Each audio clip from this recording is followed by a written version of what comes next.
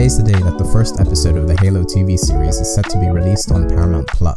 Great, another streaming service that I have to subscribe to, but I just can't wait to watch it. As a huge Halo fan, I have waited a long time for a full studio Wait, what? Paramount+ isn't available in the UK? Regions with Paramount+ include the US, Latin America, Canada, Nordic countries, and Australia.